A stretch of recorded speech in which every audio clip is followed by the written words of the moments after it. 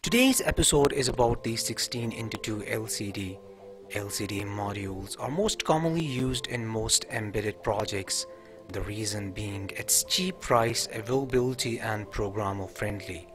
Most of us would have come across these displays in our day-to-day life, either at PCOs or calculators.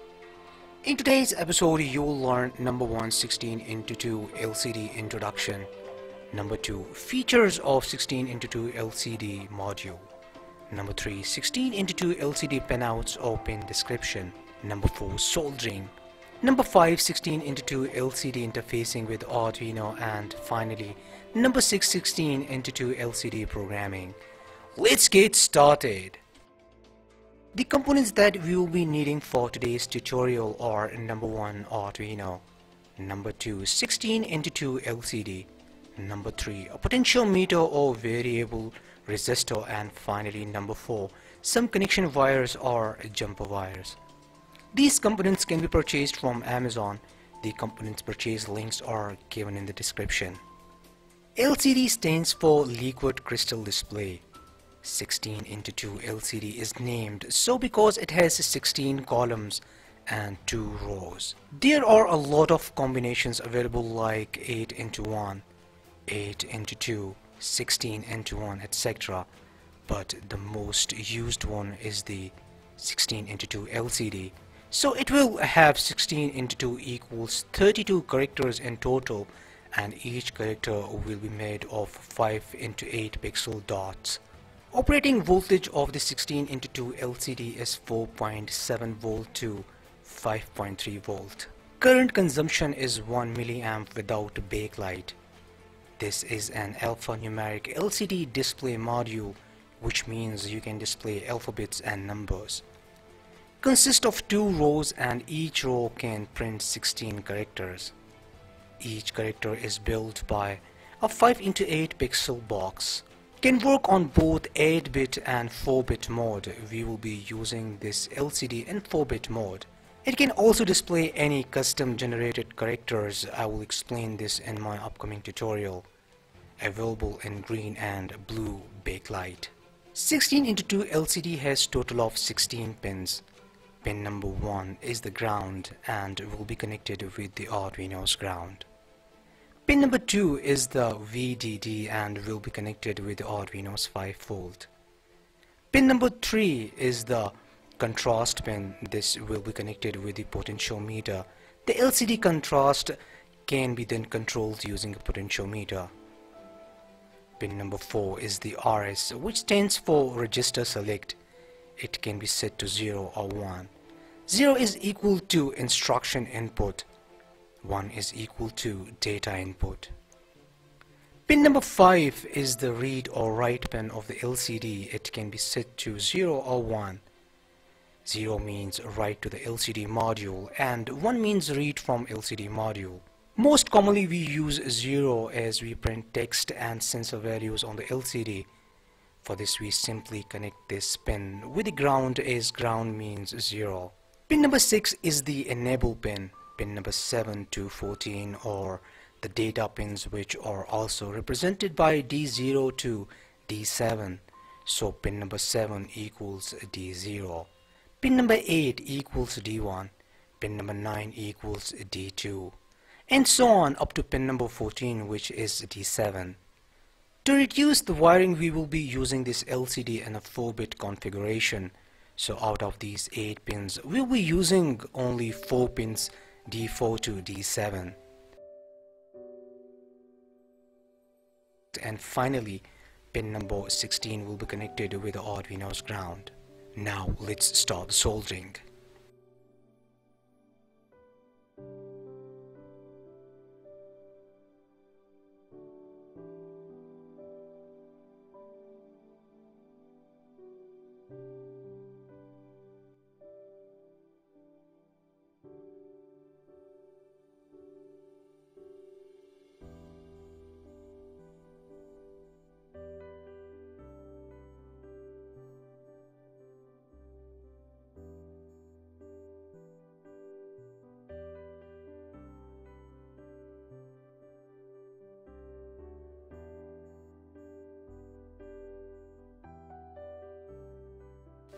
So now as you can see, the pin number 16, 5 and 1 are connected, and then another wire is connected, and this will be connected with the Arduino.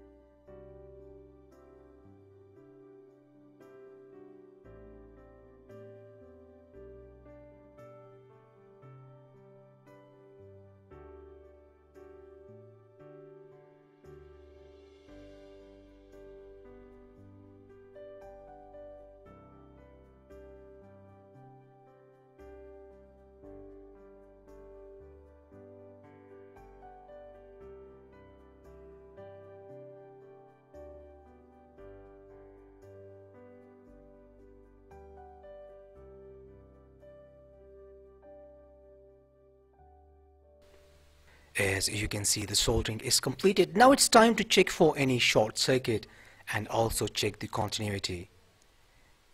There is no short circuit, the continuity is okay. Now let's discuss the final circuit diagram. This is the complete circuit diagram explaining how 16x2 LCD will be connected with the Arduino.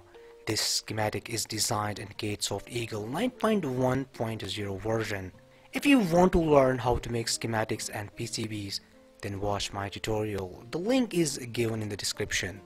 As you can see, ground is connected with pin number 1, 5 and pin number 16.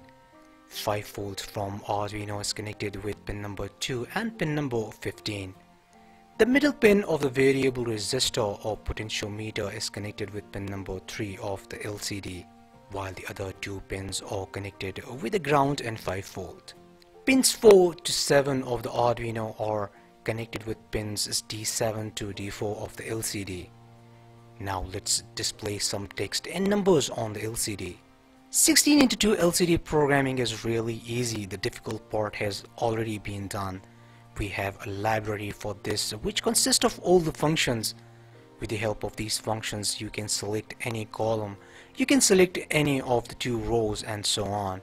So first of all, we start with the hash include liquidcrystal.h. Hash means that this is a preprocessor directive, and .h means that this is a header file. Then we define some pins. RS is connected with pin number 9 of the Arduino, EN is connected with pin 8, D4 with pin 7, D5 with pin 6, D6 with pin 5 and D7 with pin 4.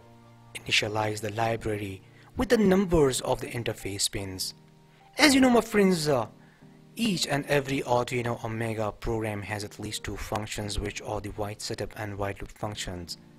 White means that this function is not returning any value, and the empty parentheses means that this function is not taking any arguments as the input. Set up the LCD's number of columns and rows. LCD.begin 16,2. This instruction simply activates the LCD. Print a message to the LCD. LCD.print electronic clinic. Set cursor is a function and it takes two arguments as the input, the column number and the row number. 0 means first column and 1 means second row. If you want to select the first row, then replace 1 with 0. Let's first select column 0 and second row. LCD.setCursor 0, 1. Print the number of seconds since reset. LCD.print millis divided by 1000. 1000 milliseconds is equal to 1 second. I've already uploaded this program. Let's watch this project in action.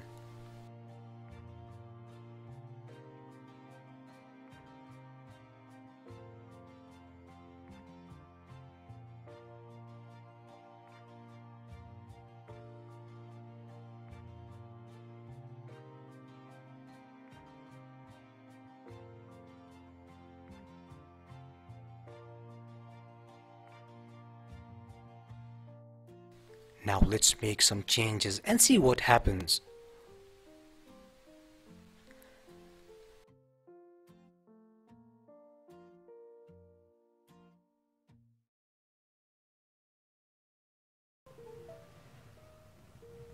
I hope you liked today's episode. Like and share this video with your friends. See you in next episode and thanks for watching.